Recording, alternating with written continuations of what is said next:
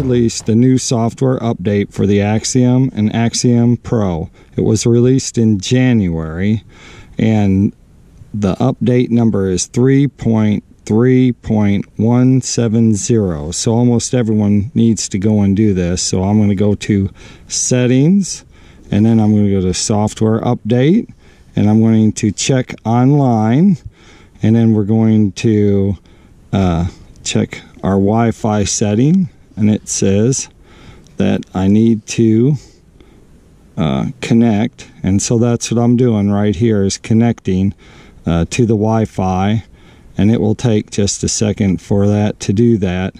Once it's connected, then we can start the process of downloading the software to this unit. So now it's connected. Okay, so we're just gonna go back here a second. All right, yep, that's what we want. And then we're going to start, and it says it's checking for updates online. So I know there's one there to update Ensure. Okay, so we're just going to update it because that's the one that we were looking for.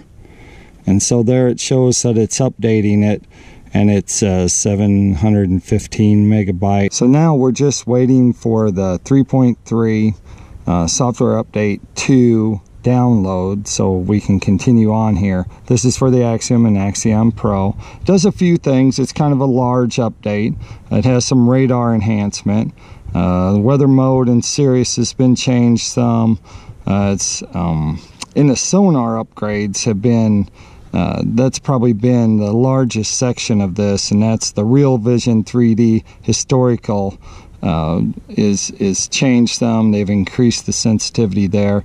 The display for all sonar, they've made it so you can actually stop your sonar so it doesn't work. If you don't want it to, it can be put on hold, and then when you get back in the water, they've done that so people trailing their boats would be able to turn their sonar off.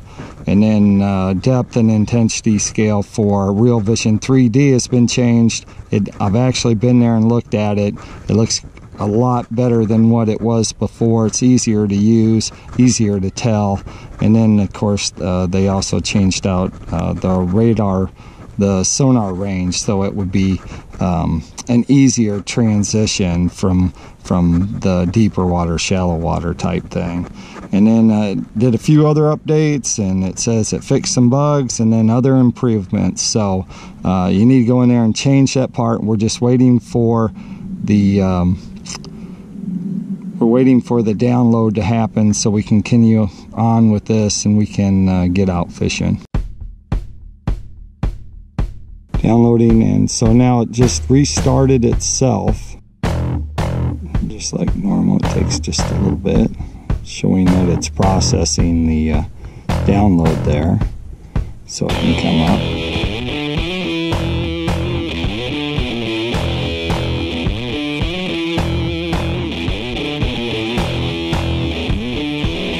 Okay, it's getting ready to power itself up.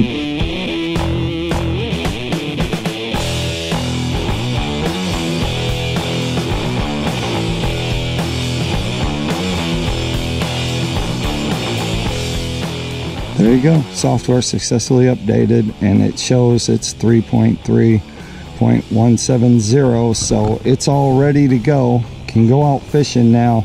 Just need to do that so you can keep it updated, so that when you go out there, you got the quickest, fastest, updated software version in your sonar unit so that you can see better and catch more fish. I'm good to go.